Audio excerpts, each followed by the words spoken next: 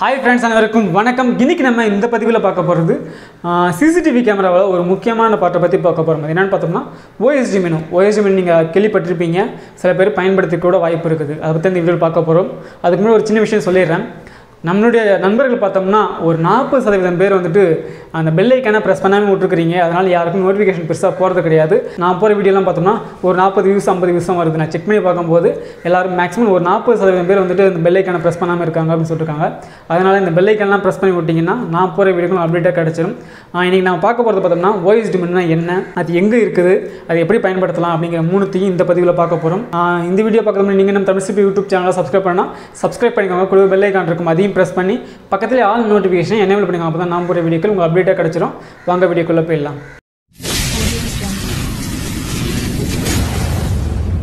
First நம்ம பார்க்க போகிறது OSD மெனுனா என்ன அப்படின்னு பார்த்தலாம். ஃபர்ஸ்ட் OSD மெனு, அதுக்கு OSDக்கு ஃபுல் ஃபார்ம் என்னென்னு பார்த்தோம்னா ஆன் ஸ்க்ரீன் டிஸ்பிளே அப்படிங்கிறது தான் OSDக்கு ஃபுல் ஃபார்ம். இது எங்கெல்லாம் இருக்குன்னு பார்த்தோம்னா நம்ம யூஸ் பண்ணுற கம்ப்யூட்டர் மானிட்டரில் இருக்குது, அதே சமயத்தில் டிவியில் இருக்குது, நிறைய இடங்களில் OSD மெனு இருக்குது. நம்மளாம் ஒரு மானிட்டரில் போய்ட்டு ஒரு மெனு வருது பார்த்தீங்களா, அது எல்லாமே OSD மெனு தான். அதாவது ஆன் ஸ்க்ரீன் மெனு அப்படின்னு சொல்லுவாங்க, ஆன் ஸ்க்ரீன் டிஸ்பிளே அப்படின்னு கூட சொல்லலாம். இந்த இடங்கள்லாம் பார்த்தோம்னா நம்ம டிவியில் இருக்குது, மானிட்டரில் இருக்குது, அடுத்தது இப்போ டிவிஆரில் இருக்குது, கேமராவில் இருக்குது. ஆனால் இப்போ பார்த்தோம்னா நம்ம டிவிஆரில் இருக்க மெனு நம்ம வழக்கம் போது தான் பயன்படுத்துகிறோம்.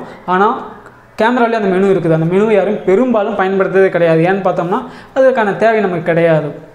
ஆனால் இப்போ வர கேமராஸ்க்கு எல்லாரும் பார்த்தோம்னா ஆடியோ கொடுக்குறாங்க, அடுத்தது இந்த ஸ்மார்ட் LED கொடுக்குறாங்க. இதெல்லாம் ஆன் பண்ணோம்னா நம்ம போயிட்டு கேமராவில் தான் போயிட்டு ஆன் பண்ண வேண்டியிருக்குது. அதற்காகவே நம்ம OSD மெனு பற்றி தெரிஞ்சிக்க வேண்டியதும் இருக்குது.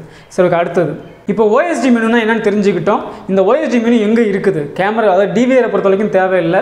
ஏன்னா டிவிஆரில் எல்லா மெனு நம்ம கண்ணு முன்னாடியே இருக்குது, அக்சஸ் பண்ண முடியும். ஆனால் பார்த்தோம்னா கேமராவோட மெனு மட்டும் நம்ம அக்சஸ் பண்ண முடியாது. ஏன்னா பார்த்தோம்னா அது ஒரு கேமராவோட இருக்கிறதுனால நமக்கு கனெக்ட் ஆகிறது டிவிஆரில் கனெக்ட் ஆகுது. அதனால் டேரெக்டாக வந்துட்டு கேமராவோட மெனுவை அக்சஸ் பண்ண முடியல. அது எப்படி அக்சஸ் பண்ணுறதுனா நான் சொல்கிற மெத்தட் அப்படியே ஃபாலோ பண்ணுங்கள், ஈஸியாக அக்சஸ் பண்ணலாம். இப்போ பார்த்தீங்கன்னா நான் வந்துட்டு என்னோட டிவிஆர் மூலிமா பண்ணலை, நான் வந்து என்னுடைய மொபைல் மூலிமா பண்ணுறேன். ஏன்னு பார்த்தோம்னா இப்போதைக்கு இந்த லாக்டவுன் பீரியட்னால நான் ஆஃபீஸ் போக முடியல, அதனால் நாங்கள் அக்சஸ் பண்ண முடியல. மொபைல்லேருந்து எப்படி OSD மெனுவை அக்சஸ் பண்ணுறது அப்படிங்கிறத பார்த்துடலாம். இப்போ பார்த்தீங்கன்னா நீங்கள் எந்த கேமராவோட OSD மெனு அக்சஸ் பண்ணணுமோ அந்த கேமரா ஓப்பன் பண்ணிக்கணும். ஓப்பன் பண்ணிவிட்டு செய்ய வேண்டியது, இந்த வீடியோ கீழே பார்த்தோம் நிறைய ஆப்ஷன்ஸ் இருக்கும். இந்த வீடியோ பாஸ் பண்ணுற மாதிரி இருக்கும், HD மாற்றுற மாதிரி இருக்கும். இந்த ஆப்ஷன் பக்கத்தில் பார்த்தோம்னா ஸ்டார் மாதிரி ஒரு ஆப்ஷன் இருக்கும். அந்த ஸ்டாருக்கு பக்கத்தில் அப் அண்ட் டவுன் பண்ணுற மாதிரி இருக்கும், லெஃப்ட் அண்ட் ரைட்லாம் பண்ணுற மாதிரி இருக்கும். அதாவது PT செட் ஆக்சஸ் இருக்கு இல்லையா, அந்த PT செட் ஆக்சஸை கிளிக் பண்ணுங்கள். கிளிக் பண்ணதும் கான்ஃபிகர் ஆகும். கான்ஃபிகர் ஆகும்போது பார்த்தோம்னா இங்கே உங்கள் ரைட் சைட் பார்த்தோம்னா உங்களுக்கு நிறைய ஆப்ஷன்ஸ் இருக்கும். இந்த ஆப்ஷன்ஸில் ரெண்டாவது மேலேருந்து ஜூம் பண்ணுற மாதிரி ஆப்ஷன் கீழே ஒரு ஆப்ஷன் இருக்கும். அந்த ஆப்ஷனை கிளிக் பண்ணுங்கள். கிளிக் பண்ணதும் இங்கே வந்து ஒரு 2 ஆப்ஷன்ஸ் இருக்கும். இதில் நீங்கள் செய்ய வேண்டியது மேலே உள்ள ஆப்ஷனை கிளிக் பண்ணுங்கள். கிளிக் பண்ணும்போது பார்த்தோம்னா ஆட்டோமேட்டிக்காக உங்களுடைய கேமராவோட OSD மெனு ஓப்பன் ஆகிடும். இப்போ OSD மெனுங்கிறது நம்ம ஈஸியாக தெரிஞ்சுக்கிட்டோம். இப்போ இந்த மெனுவை எப்படி பயன்படுத்துறதுன்னு பார்த்துடலாம். இந்த மெனுவை பயன்படுத்துறதுக்கு நீங்கள் அப் அண்ட் டவுன் போகிறது, லெஃப்ட் அண்ட் ரைட்டு போகிறதுலாம் எப்படின்னா ஈஸியாக பண்ண முடியும் அப்படின்னு பார்த்தோம்னா மேலே நோக்கி நம்ம ஸ்க்ரோல் பண்ணோம்னா இப்போ கீழே டவுன் பண்ணும்போது ஆட்டோமேட்டிக்காக கீழே வீடியோ மோடுக்கு வந்துடுச்சு. அடுத்தது பார்த்தோம்னா இது மாதிரி நம்ம ஒவ்வொன்றா மாற்றிக்க முடியும். அடுத்தது இப்போ இமேஜ் அட்ஜஸ்ட்மெண்ட் வந்துச்சு. இது மாதிரி நமக்கு தேவைங்கிற இடத்துல டவுன் பண்ணி அட்ஜஸ்ட் பண்ணிக்க வேண்டியதான். இப்போ நம்ம செய்ய வேண்டியது, இப்போது கேமரா அதாவது இமேஜ் அட்ஜஸ்ட்மெண்ட் இருக்கு இல்லையா, இமேஜ் அட்ஜஸ்ட்மெண்ட் கொண்டு வந்துட்டு நமக்கு தேவையான கலர் அட்ஜஸ்ட்மெண்ட்டாக பண்ணிக்க முடியும். இது மாதிரி ஒவ்வொன்றுக்கும் ஒவ்வொரு ஆப்ஷன்ஸ் இருக்குது, நம்ம ஈஸியாக பண்ண முடியும். இவ்வளோனா இங்கே கிளிக் பண்ணுங்கள். கிளிக் பண்ணும்போது இந்த இமேஜ் அட்ஜஸ்ட்மெண்ட்டுக்குள்ளே போயிடும். நம்ம என்னென்னலாம் கலர், அதாவது ஷார்ப்னஸ், பிரைட்னஸ், கான்ட்ராஸ்ட்டு இதெல்லாம் அட்ஜஸ்ட் பண்ணுறதுனால அட்ஜஸ்ட் பண்ணிக்கலாம். இதே ஆப்ஷன் வந்து டிவிஆர்லேயும் இருக்குது, டிவிஆரும் பண்ணுறதுனால பண்ணிக்கலாம்.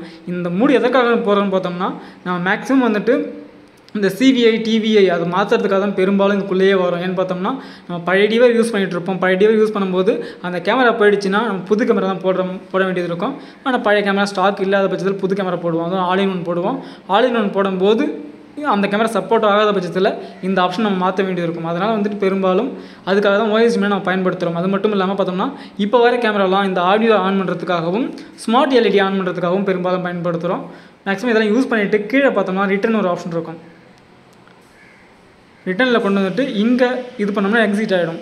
இப்போ ஃபுல்லாக எக்ஸிட் பண்ணுங்கள். ஒரு வேலை முடிஞ்சுன்னா, அந்த OSD மெனுவோட வேலை முடிஞ்சுன்னா நீங்கள் செய்ய வேண்டியது பார்த்தோம்னா கீழே ஸ்க்ரோல் பண்ணி எக்ஸிட் பண்ணிடுங்க. ஏன்னா ரெக்கார்டிங் ஆகும்போது இந்த லெட்டர் அந்த மெனுவோட ரெக்கார்ட் ஆகும். அதனால் பெரும்பாலும் என்ன பண்ணுறீங்கன்னா நீங்கள் கொஞ்சம் ஸ்க்ரோல் பண்ணி கீழே வந்துட்டு எக்ஸிட் பண்ணிட்டீங்கன்னா இதெல்லாம் வெளியே வந்துடும். அதுக்கப்புறம் நீங்கள் ஈஸியாக ரெக்கார்டிங் ஆகும்போது நீங்கள் தாராளமாக வியூ பார்க்க முடியும். இப்போ நான் கீழே வந்துட்டு எக்ஸிட் கொடுத்துட்றேன். இப்போ எக்ஸிட் கொடுத்ததும் வெளியே வந்துச்சு. அவ்வளோதான்.